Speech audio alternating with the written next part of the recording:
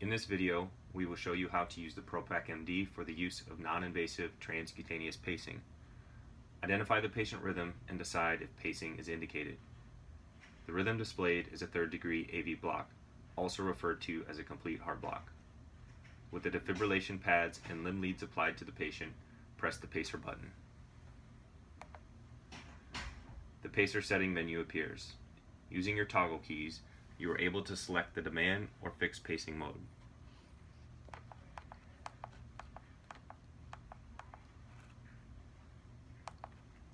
Also using your toggle keys, select and confirm the rate you would like to pace the patient at.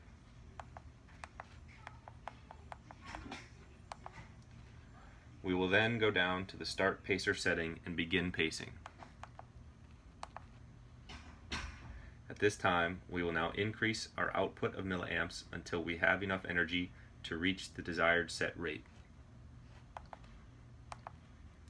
When the proper amount of milliamps is reached, this is known as capture.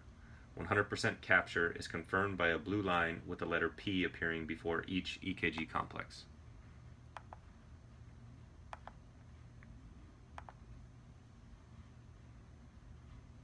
When the minimum milliamps are found in order to obtain capture, increase the milliamp setting to 10% above your minimum setting.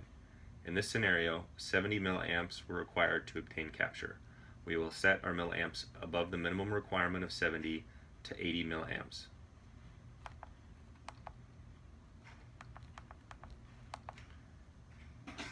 You are now pacing the patient. This concludes the demonstration on how to use non-invasive transcutaneous pacing with the Propaq MD.